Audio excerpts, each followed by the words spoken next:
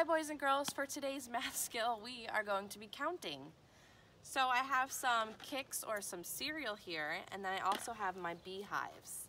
Now my beehives have numbers on them, and whatever the number says, that's how many cereal. We're going to pretend this is pollen.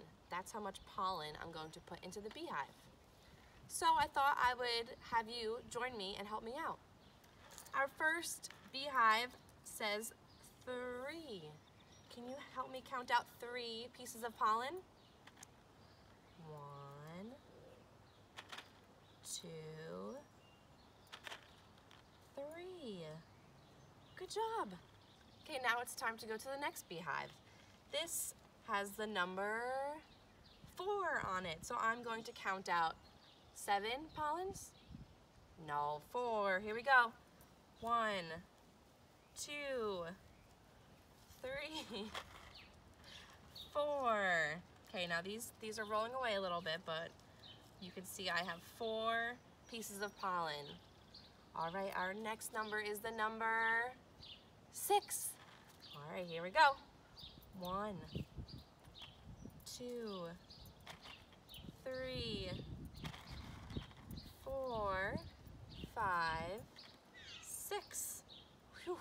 It's getting trickier and trickier. Our next number is the number 9. Here we go. 1, 2, 3, 4, 5, 6, 7, 8, 9. Good job. Are you ready for our challenge number? Here it is. We have number, dun, da, da, my favorite number, number 14. So you think you're up to put 14 pieces of pollen in this beehive? Let's try. I'm gonna move these over. Just edit that out. My goodness, Kix for kids. Okay.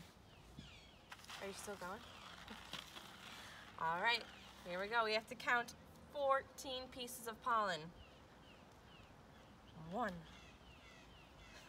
2, 3, 4, 5, 6, 7, 8, 9, 10, 11, 12, 13, and 14. Good job. We have 14 pieces of pollen in our beehive. Thanks for joining me, everyone. I hope you have fun doing your math skill today, and I will see you soon.